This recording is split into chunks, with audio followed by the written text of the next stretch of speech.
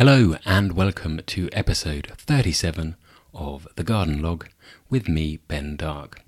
I am a gardener and I am also a podcaster, and this podcast is a way for me to share what I've been up to in my garden and hopefully give some people some ideas about what they might want to do, maybe give them a warning about what they might not want to do, and also recommend some of the garden media that I have been consuming over the past 7 days. This week I begin things underneath the old oak trees on a sunny south-facing bank where I'm dealing with some short-lived perennials. I move into some very shady woodland to deal with some weeds. We go back to the hay meadow to start scalping things, to start causing a bit of ruckus and destruction.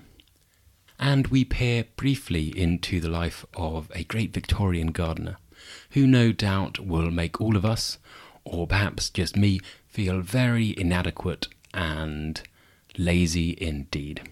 That's all to come, so no point hanging around on introductions any longer. Let's get on with the week in gardening.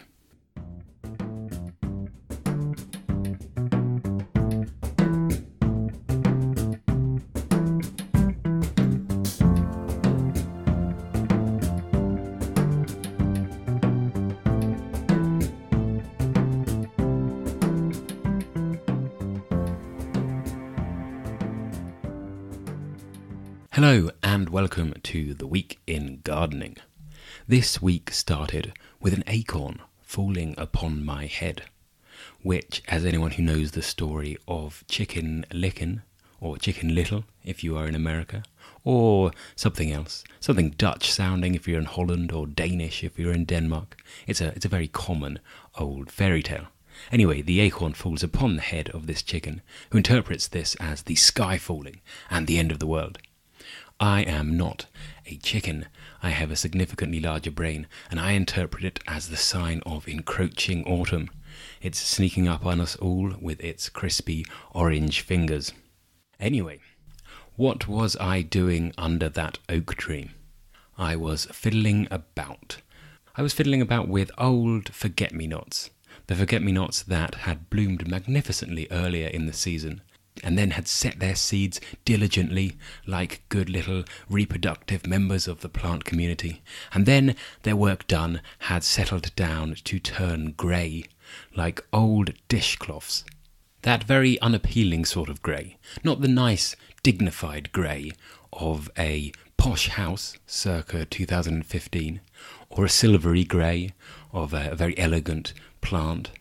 The silvery grey maybe of the leaf lining on a Brunner Jack Frost, but the tarnished and dirty grey of a pencil case rubber, a rubber kept rather too close to all of the 2B pencils and their associated trimmings. Not a nice grey, a grey to get rid of. The wonderful thing about forget-me-nots is that if they like their situation and they like their garden, then they will seed themselves so freely that you can almost draw with them. You can say, right, I will create a line and an arc of weeded ground, and that shall be brown, and the rest of the garden will be blue come spring. I think Myotosis sylvatica, the common wood forget-me-not, is technically a short-lived perennial, but I always find it's best to treat it as a biennial. So let the seed set, and then let it go for 1 year, maybe 2 years after that, and then pull the whole thing out, because it's going to start looking really, really ropey. And that was the kind of thing I did on Monday. I tidied up that whole oak understory area. It's a very sunny oak understory, because these oaks are on a south-facing hillside, a very steep hillside. So you get all sorts of sun streaming in there in the afternoons, particularly in the summer. And then earlier in the year, in the spring, then the leaves aren't on the oak trees, so there's ground reaching light for things like forget-me-nots. So it's actually quite a good area to garden in. There's roses under there, and there are all sorts of other little things, funny little shrubs like the beautyberry, the callicarpa, that thing with the bright purple berries. And it was a day of, as I said, encroaching autumn, and I was working with forget-me-nots that ever so evocative name, which should have prompted melancholy and reflective thoughts in me, but didn't. I don't know what I thought about. I couldn't possibly tell you. Sometimes it's nice in gardening not to think about anything, just to let the mind wander. And wander it did. It also wandered home and then wandered back again on Tuesday when I did some more weeding. This is very, very unlike me to do two actually necessary horticultural tasks in a row. I did some weeding, and did some weeding in another area of the garden, in the middle of some very big borders. These borders have established things growing in them. They have canopies and sub-canopies and sub-sub-canopies. But still, at ground level, there are weeds. And the weed I was taking out was enchanters nightshade. And I felt a bit sorry for it, because gosh, if you are growing in that darker place, then just get on with it. But that's not the way of my job, not the way of my job description. I get the weeds out. So I went in there and pulled the thing out. Anyone who's dealt with enchanters nightshade will know that it's a charming little thing, despite the common name, which I think is a bit overblown. Enchanters nightshade sounds very Dungeons and Dragons. It sounds like for such an innocuous little thing, it's like if I named my small Honda Jazz Firewind. It doesn't seem right somehow. I think the name is supposed to come from Circe, that dread goddess from the Odyssey, because she mixes up a potion, doesn't she? She mixes up a cheese and wine soup and puts baneful herbs into it to turn the men into pigs. And I assume that this is one of the baneful herbs. I think it's named by Linnaeus, so I think at that stage, in 1753, he was just grabbing anything he could from anywhere. He looked at the wall and said, well, I'll name that clock plant, minute hand, ear. And he looked into his book of Greek myths and said, gosh, we better have a genus Circea, and we better have a Tagetes, and we better have all of those names that are from Greek myth. Tagetes, actually, that kind of makes sense. But anyway, so it's an innocuous little weed, and it has these most wonderful white roots, really satisfying, thick, white spaghetti roots, like the roots you find on ground elder and bindweed. So it's kind of a safe alternative for people looking for a fix of really satisfying weeding amongst the white roots. You can do that without any actual danger of death, destruction, and collapse if you leave any of the roots out. I read somewhere that a trick to this is to cover the area that is infected with the stuff in leaf mould and just encourage the plant to root into the leaf mould. Then you can pull the thing out as easily as if you were plucking the seeds from a dandelion clog. Or maybe as if you were plucking a fairy from a bed of roses. The only thing to watch out for is if you have a lot of them growing alongside the common violet, Viola reviniana, which grows in similar conditions and in this garden grows exactly alongside the enchanter's nightshade. And were you to give instructions to weed out all of the enchanter's nightshade to some sort of overzealous assistant or temporary worker, then maybe they might weed out all of the viola as well. And then you would have no one to blame but yourself. So that was Tuesday, a day of dealing with Circea luteana, the enchanter's nightshade.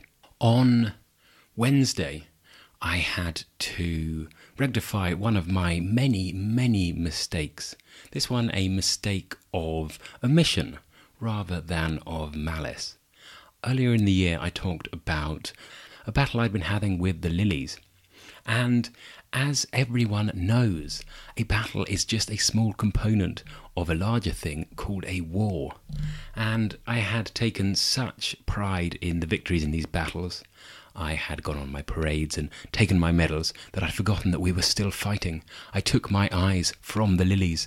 I let the beetles go back to business.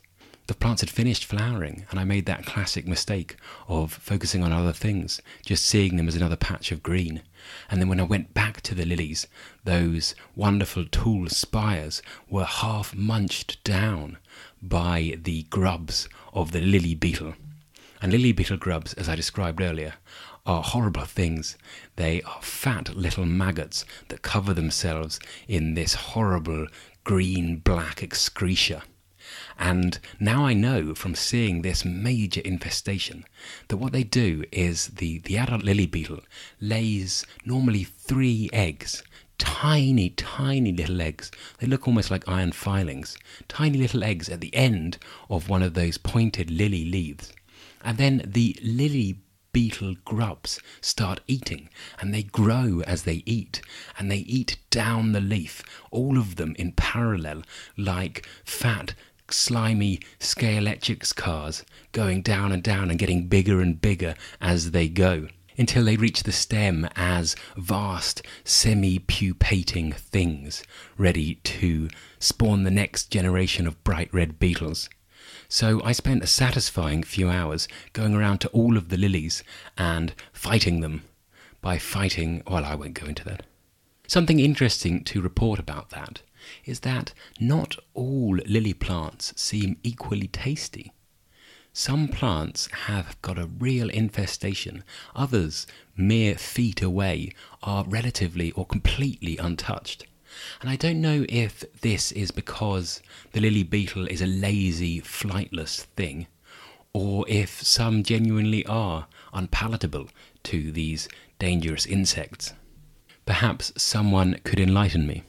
Perhaps there is a lily expert out there shouting now at their podcast device, saying, "You fool, how could you not know that?" I don't know.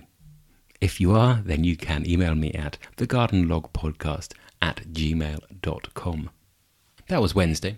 There were some other bits and pieces of horticultural work, but they were so quotidian that I won't bore you with them. Most of them involved hose pipes and watering cans.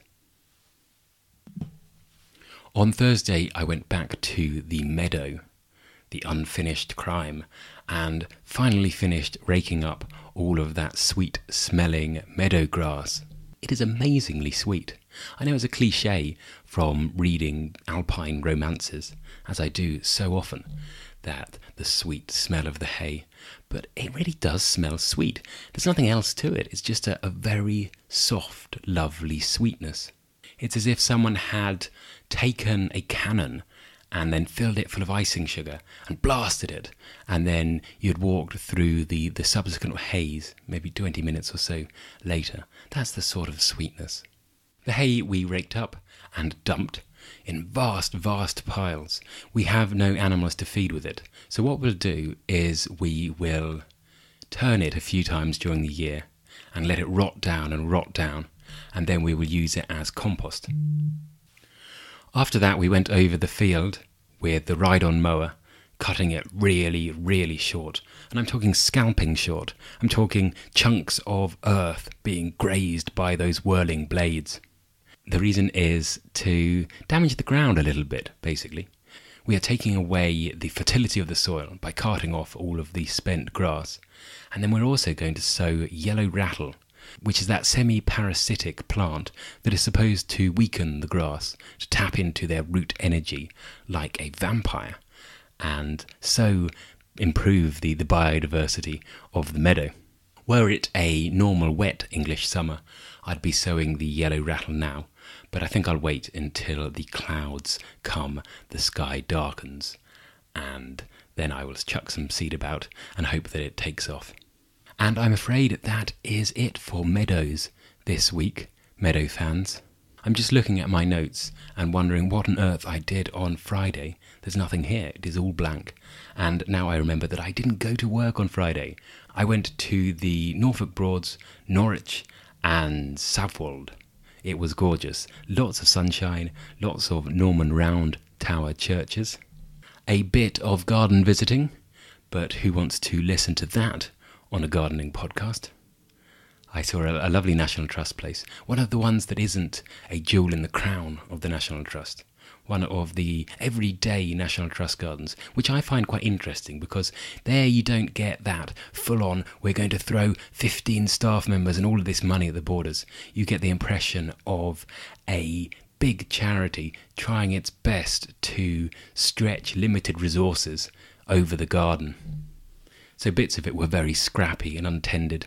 Bits of it were obviously specimen or special planting areas, and they decided to let the rest go to rack and ruin. And I quite like that because these big country houses, they always go through periods of boom and bust. Someone has married an heiress and suddenly there's money to plant. Oh no, the eldest son has gambled the family fortune.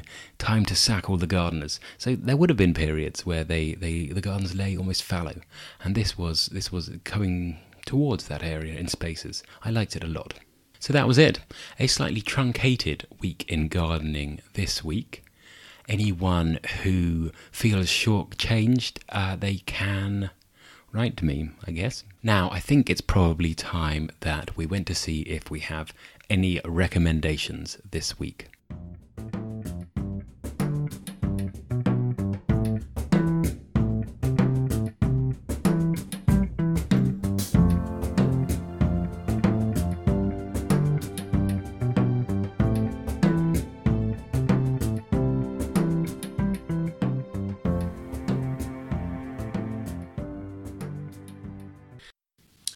This week I have been visiting a website, and that website is thomasruddy.co.uk.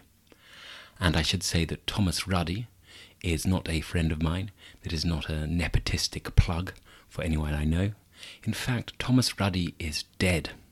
He died over 100 years ago, in 1912, after having spent his life as a late Victorian head gardener. It should be clear then that it is not he who writes this blog at thomasruddy.co.uk, but an amanuensis, a member of his family, is communicating with the deceased through the medium of an old diary. And this old diary is fantastic. It records the day-to-day life of a head gardener, but also his family life, how he goes to get photos of the children taken, how he goes on trips to various churches across Wales to see ancient crosses, and most interesting for me, as I've been visiting other gardens, how he goes on tour to see the gardens of other gardeners, both in the UK and abroad. And he has wonderful little succinct descriptions of things, like the gardens are very nice, but contained nothing in particular. I think that were he alive today, he would have almost certainly had a gardening podcast, and it would almost certainly have been equally as good as this one, though probably neater, because he was a Victorian, so he gardened neatly. I should say that this was no tin pot garden. He was gardening at a place called Parley, which was grand enough to have Queen Victoria herself pay a 5-day visit in 1889. And saying the name of that deceased monarch seems to have cooled down the thunder and lightning. Apologies if you can now hear rain drumming on the roof and the occasional peal of thunder, as if on cue. I don't know if that was picked up or not. Anyway, it started raining, thank goodness for that. Let's hope the gardens are appreciating it. If you don't like gardening, you can read this just for the social history. I'm a big fan of the incongruous juxtaposition of gardening and other things. Like when I was reading the Derek Jarman diaries, and he was talking about weeding as the sun set behind the nuclear power station. I love the wider world peering in to our domestic and quaint world of gardening. And I love these lines that he writes in January of 1885. The last year has been a warm and fruitful one. Every crop did well in the garden. Our government have sent troops to the Nile to get General Gordon out of Khartoum. I've probably only read 5% of the entries on this wonderful website, which again, to recap, is thomasruddy.co.uk. And I am so grateful to the people who are uploading this magnificent journal. They upload pictures from the journal, clippings that he's pasted into it, and I hope they continue to do so for a very long time. Maybe someday someone will be using this podcast in a similar manner to recreate the life of a early 21st century gardener and podcaster. My other recommendation is the Great Dixter Book of Meadows. I haven't read it, but my incredibly able and talented assistant / colleague has, and he has been guiding the entire meadow process using the Great Dixter book as a sort of Bible. And so far it's served us fairly well. So thank you very much to that book. If you have not learned enough about managing your hay and wildflower meadow from these podcasts, then I think you could do worse than finding a copy of that tome. Anyway, that's enough recommendations for 1 week. I hope you enjoyed the episode. We are now coming to that teetering end of the heatwave. I think that things are going to crack. Surely they must. You can only microwave an egg so long before it explodes, and I'm feeling pretty well cooked. So maybe in future weeks we will have a more soggy and wet and chilled approach to the podcast and approach to the gardening tasks. Let's hope so. A reminder that you can, if you wish, leave me a review on iTunes or a rating. It doesn't have to be on iTunes, it can be anywhere. It could be on the wall of your neighbour's house. And you can also email me at thegardenlogpodcast@gmail.com. If I get a very good email, I will certainly read it out. But you don't have to contribute to the broadcast at all. You can just say hello. If you want to see some pictures of what I've been up to, I'm on Instagram at gardenerdark. And if you would like to approach me in person, I am normally somewhere on the edge of the Chilterns or in South East London. Just find the guy with the dirty fingers. Until next week, I hope you stay cool. I hope you read the diary of Thomas Ruddy. I hope you look at your lilies and inspect them for corpulent beetle grubs. And I hope you enjoy all of your activities, horticultural or otherwise. Thank you and goodbye.